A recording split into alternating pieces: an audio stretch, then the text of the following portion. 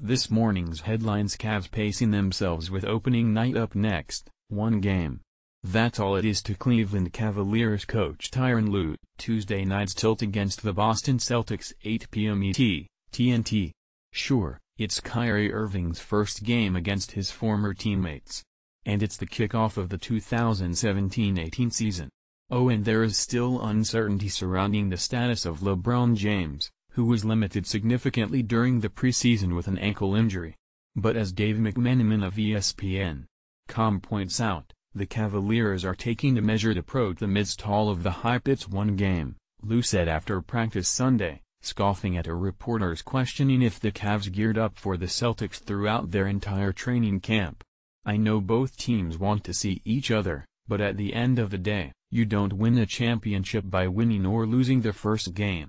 So they're up for the game, they're ready for it, but that's not our main focus as playing Boston. Perhaps putting a damper on expectations is LeBron James' status. James played in just one of the Cavs' 5 preseason games after spraining his left ankle on the second day of camp. Lue said James continued to be limited Sunday. He went through probably 1/4 of the practice, Lue said. Some plays, teaching stuff, some just 5-on-0 offensive stuff, getting up and down the floor. He went through the stuff today, and he went and got cardio in the weight room.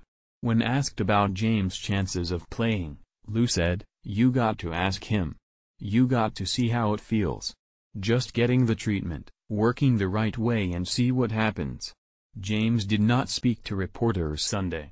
However, he told ESPN on Friday that his ankle injury is testing his patience. Should James sit out and miss a season opener for the first time in his 15-year career, Lue believes the Cavs are better equipped to win without him than they were the past 3 seasons, when Cleveland was just 4-23 without the 4-time MVP in the lineup.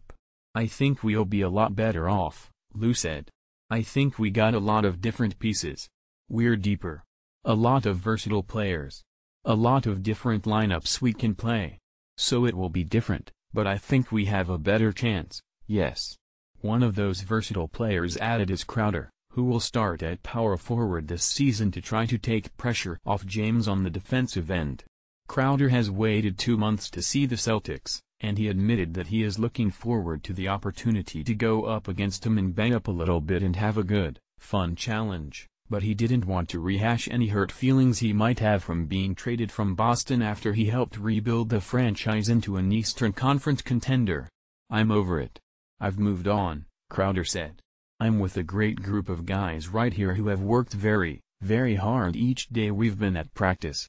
It's been fun to be around. Of course, at the time I was shocked, but now that I've moved on, I'm not."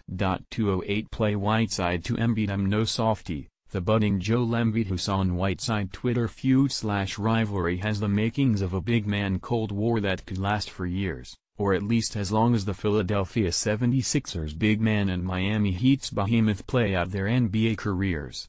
But Whiteside wants to make one thing clear: he's no Mr. Softy, and Embiid knows as much, according to Ira Winderman of the South Florida Sun-Sentinel, who has the latest update in the saga 2 days after the two first went back and forth on the court in the Miami Heat's exhibition loss to the Philadelphia 76ers in Kansas City, with Embiid gesturing to the Heat bench to remove Whiteside because of Whiteside's early foul trouble. Whiteside said what ensued on Twitter, Instagram and Snapchat was nothing more than playful respect.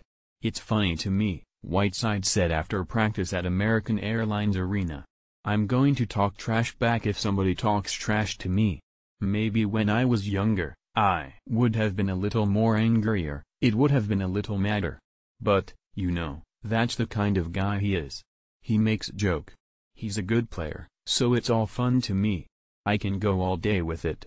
Whiteside said it is nothing more than respect between what Heat coach Eric Spoelstra called titans of the game. "Ever since last year, my very first words to Embiid was, 'Man, I'm glad to see you back on the court,'" said Whiteside, with Embiid's NBA debut delayed by a foot issue, one Whiteside playfully cited amid their Friday late-night Twitter exchange. "He told me we're going to bring the center position back. And after they won, he called me barbecue chicken, so I was waiting to get back at him. Embiid, he don't stop. He don't stop," he said. My first foul, he said I was going to foul out. I said, man, I'm not playing more than 15 minutes. You really think these fouls is a big deal? He don't stop, man. But he's like that. It's not him talking ab.